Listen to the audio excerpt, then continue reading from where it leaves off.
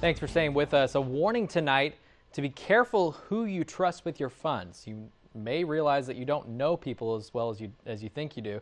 We have the story of a man who was a lay bishop in the Mormon church who persuaded friends, family, and even his own mother and church members to trust him with their money. But it all turned out to be a big scam. A 2006 Aston Martin conjuring up images of James Bond, Van Gogh's Rembrandts, rows and rows of artwork, and a baseball collection that includes signatures from Ted Williams, Mickey Mantle, and Babe Ruth. They were all seized from the home of Shawn Merriman, who ran a Ponzi scheme for more than 15 years and stole more than $20 million from his investors. Postal inspectors say Merriman initially wanted to start a legitimate investment firm, but things quickly went south. Early on, he made some poor business decisions with trades, some bad trades, and got himself upside down and started, I think, to recognize how he had control of this investor's money and he could do whatever he wanted with it. What Shawn Merriman apparently wanted was the good life.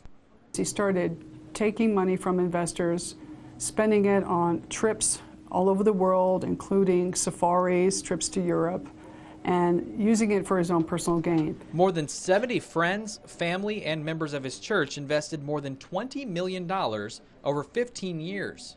He kept sending statements to his clients, advising them of their earnings, and their statements said that they were earning in the range that he had represented, the 7 to 10%. So no one was really the wiser as to what was really going on. We put in initially $50,000 and went up to $110,000 finally. Tim Gilmartin was one of those investors. He heard about Merriman through a classic car restoration club. Tim and his wife invested more than $50,000 with Merriman, and they were stunned to hear it was all gone. It's a big shock. I was numb. We heard that he never invested a penny. And Shawn Merriman pleaded guilty, and he was sentenced to 12 years in prison.